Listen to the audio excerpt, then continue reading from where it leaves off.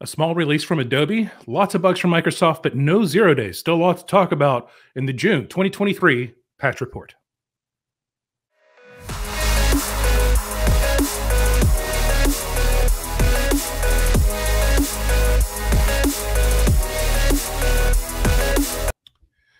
Hello, everyone. It is Dustin Childs, Head of Threat Awareness here at the 0 Day Initiative and our Chief Patch Wrangler.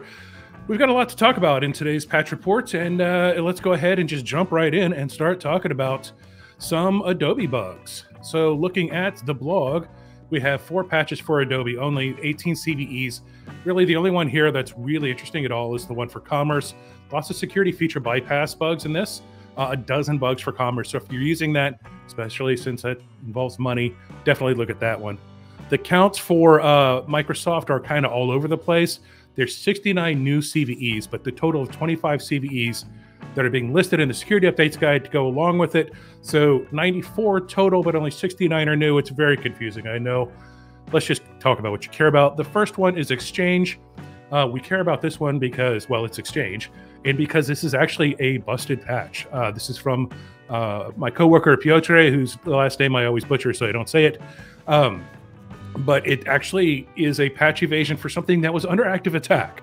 So if you thought you were under active attack and then you're patched and now you're safe, oh, you're not, because the patch is not great. I don't know what's going on, but hopefully this patch will be sufficient. It's kind of funny. Microsoft said that all of their QA people were playing Starfield right now. I kind of believe that looking at this patch.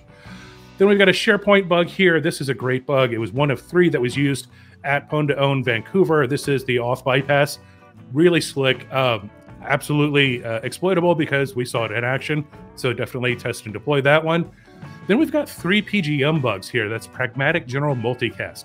It's not a default configuration, but it's not an uncommon one either. This is the 3rd month in a row we've had a CVSS 9.8 PGM bug, and now we've got 3 of them. We haven't seen any active exploitation yet, but considering what it would lead to, it wouldn't surprise me. And then finally, this one should look familiar to you. It came out earlier this month. This is a Chrome bug that was actually an O-Day and being used in the wild. Patch June 2nd, but I wanted to bring it up here because Edge Chromium, of course, consumes it. Lots of other Chromium web browsers will need to consume this as well. So if you're using Chrome or a Chromium-based web browser, make sure that you update your stuff to get this stuff. Looking at the chart here, you see 6 critical updates. Whole bunch of stuff, whole bunch of third-party stuff too. GitHub, what was the other one? Autodesk included in this, and these were CVEs that are previously released and now being incorporated into Microsoft products. Looking at the rest of the release, there's not a whole lot that's too interesting. There's all the Chromium bugs I talked about already. There's a lot of patches for .NET, .Work Framework, and Visual Studio. So definitely whether it's RCE or Elevation of Privilege or DOS, make sure you're getting all of these patches because there's a lot of interesting stuff being fixed there. Other Exchange bugs getting fixed that aren't quite as interesting, but still, you're looking at code execution, especially stuff that's leading to RCE via PowerShell. That's cool. I like it a lot as an attacker, as a defender.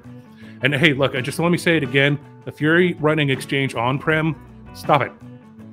Take it offline, get O365, you're much better off. Very few scenarios where Exchange On-Prem still makes sense today, so just keep that in mind. A few security feature bypass bugs, mainly in SMB, that are a little interesting. Nothing outstanding. A lot of spoofing bugs this month, including some in Azure DevOps server. Kind of interesting, but nothing really breaking. Some SharePoint spoofing bugs, and those usually manifest as cross-site scripting. Here's a cross-site scripting bug here for Dynamics as well. Some interesting, slightly information disclosure bugs. Mostly it's random memory. The DHCP server one could allow you to learn the IP address pool. There's lots of ways to do that. The one in Edge is kind of interesting, but keeps you in the sandbox, so nothing surprising there. Some DOS bugs, but not a whole lot of information on those, so not a whole lot to say about that, other than the crypto API ones do sound a little interesting, but not a lot of definition. So anyway, that is pretty much it. That wraps up. And that is the month of June from a patch report perspective. So we are going to, I know it's a busy time of year for a lot of people, but do make sure that you apply these updates, even though there's no active attacks.